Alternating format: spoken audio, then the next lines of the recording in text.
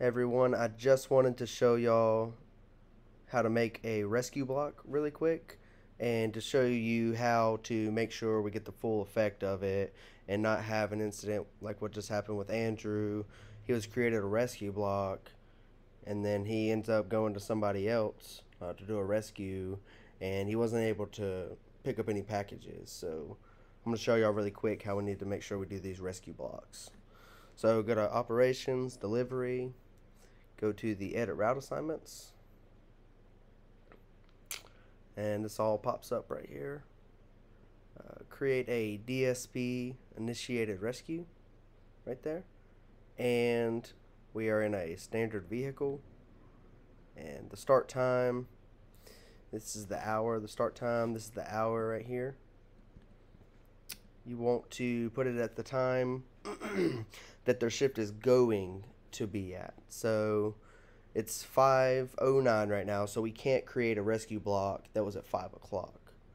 So you want to create one that's about 5:15. That works, or 5:30. It doesn't matter. So one thing to keep in mind is this is in military time. I've made the mistake several times of if it's 5 o'clock, then I'll press this 5. Well, that's 5 a.m. So the rescue block never got created because it was before, and it doesn't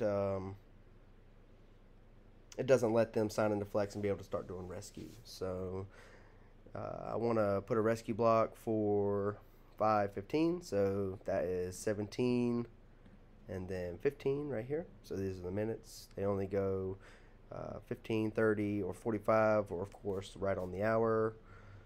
So I want to click 5:15. So 12 plus 5 equals 17. That's how we got that. It's military time.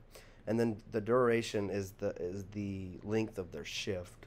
So you want to put that just at 10 hours. Like I've been putting it at 4 hours or 6 hours, just how long I anticipated for them to be out there. But everybody should go ahead and anticipate a 10-hour shift because that's what they're scheduled.